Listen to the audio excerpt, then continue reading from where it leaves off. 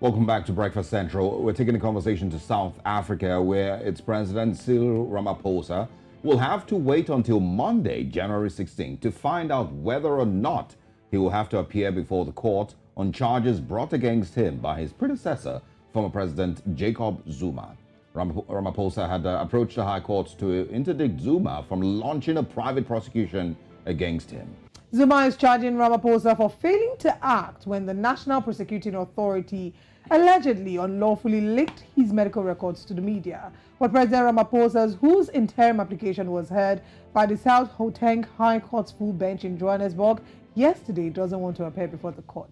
To talk about this, we have joining us this morning legal expert, lawyer BENEDICT PHIRI. He joins us from Johannesburg, South Africa. Good morning and thank you for joining us. Good morning and thank you. All right, Benedict, there was a lot happening in court yesterday. I would like you to please run us through a brief overview of the arguments that were pursued and what exactly went down. Yeah, there was a lot for the court to consider. And I think the three main themes that came from the matter really related to the jurisdiction of the court, whether a civil court had the ability to stop a criminal process, and whether that power should actually sit with the criminal court and not with the civil court.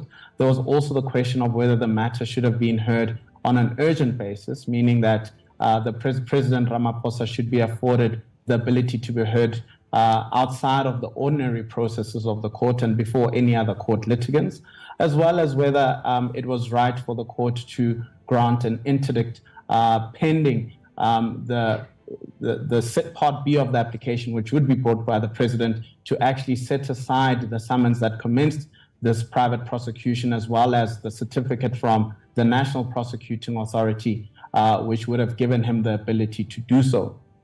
With respect to jurisdiction, my sense is that the President's lawyers actually made the more compelling case, in the sense that the authorities and the case law that they relied on was more persuasive and more on point. I think it is established in our law that a civil court does have the ability, by virtue of its inherent jurisdiction and powers, to stop a criminal process that may be initiated on a faulty legal basis, or if it's abusive or vexatious, which is what has been alleged in this basis.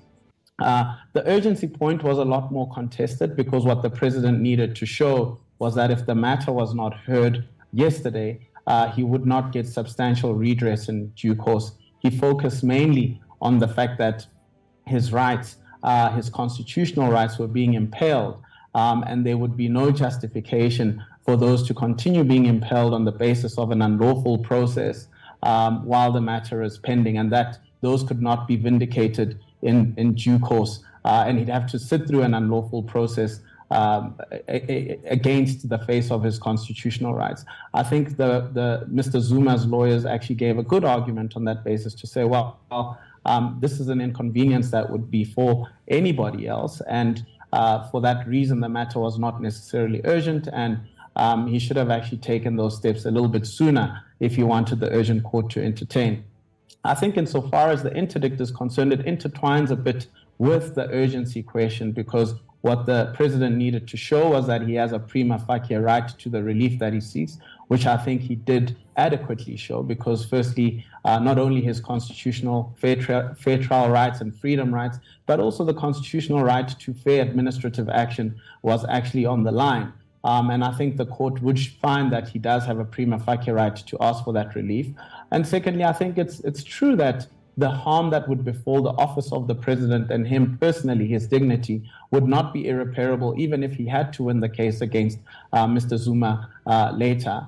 Certainly nothing would happen to Mr. Zuma if he commenced this matter later on, after the President's matter got heard. So he would actually also be successful on the balance of convenience test. And I think the last one is the absence of an alternative remedy. I think the President had made a clear case that there is no alternative remedy in this case. So hard to predict what the outcome will be, but I certainly think that the President may have edged it slightly. But as I said, very hard to predict what the outcome would be based on the submissions that were made yesterday. Yeah, pretty interesting hearing, perspectives on the image of Cyril Ramaphosa, and, I will put a dent on his image, seeing him in the dock and all of that. I saw a couple of those arguments yesterday, which was pretty shocking because Jacob Zuma pretty much went through the same, process. But I want to ask about, what this means. Has there, in the past been a private prosecution like this? And what does this really mean for the strength of the South African judicial system? Is it likely to strengthen that system? Is this a huge test on South Africa's judiciary in general?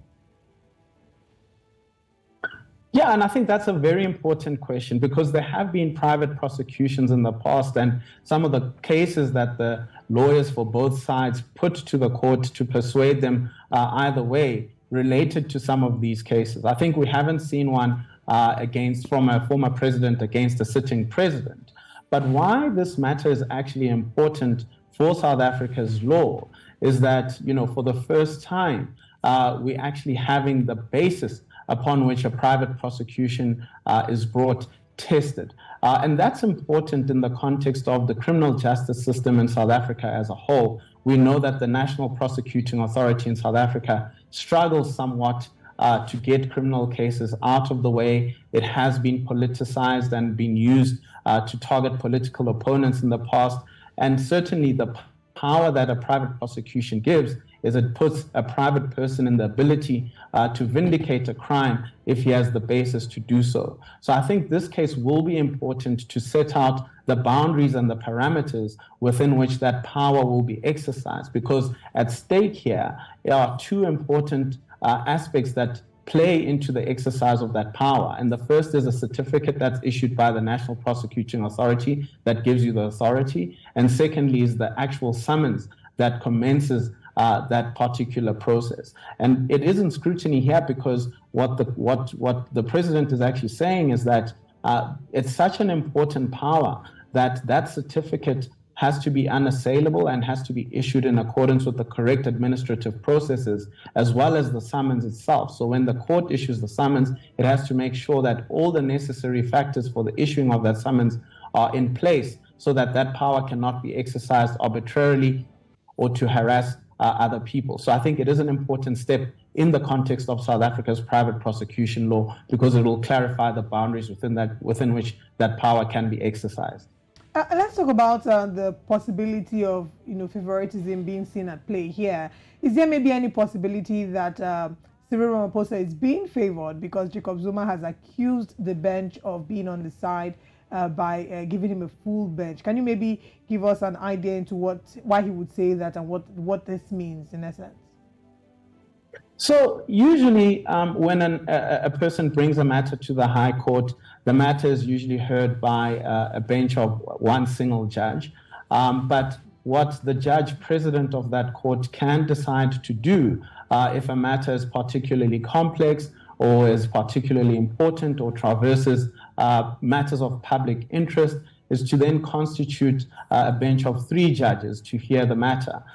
That is a discretion that's afforded to the judge president, and it's not the first time that a matter that would have been heard by one judge would be heard by 3 judges in the first instance. So that doesn't necessarily indicate a favoritism, and I would say instead it indicates the seriousness with which the court takes the matter and the seriousness at which it foresees that the issues that to be traversed with the matter need actually more legal minds to actually opine on the matters and obviously curtail a lengthy appeal process should that be necessary. So I don't see that as a favoritism aspect in favor of President Ramaphosa, but more as a matter of prudence from the judge president to ensure that the judgment that the court grants is one that would withstand scrutiny and one that would actually give certainty and confidence to the adjudication of these principles in future. Mr. Phiri, I want to take the conversation away from the legal perspective now. I saw a comment yesterday that I thought was pretty interesting. I want you to quickly respond to it. It says, and this is from Simon Greendrad, I think that's his name. It says the same South Africans who took to the streets during Zuma must fall are silent in the darkness of escalating failures under the Ramaphosa administration. Can you quickly respond to that in maybe 30 seconds?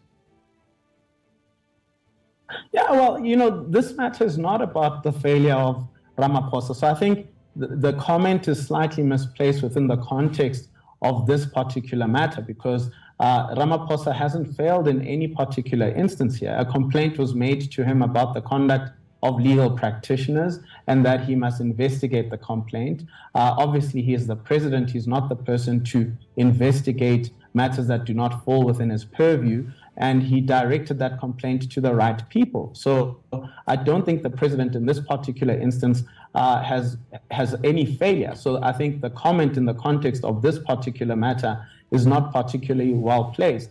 But if you bring in other matters, for instance, Para and other matters that the president may be involved in, maybe it actually is a fair comment, but certainly not in the context of this matter that we're discussing right now. Absolutely. Thank you very much, Robert Phiri, Phiri, I beg your pardon, for joining us. And, as the it's a pleasure. Thank you. As the case develops, we would like to also bring you in again. Thanks for your time. Thank you.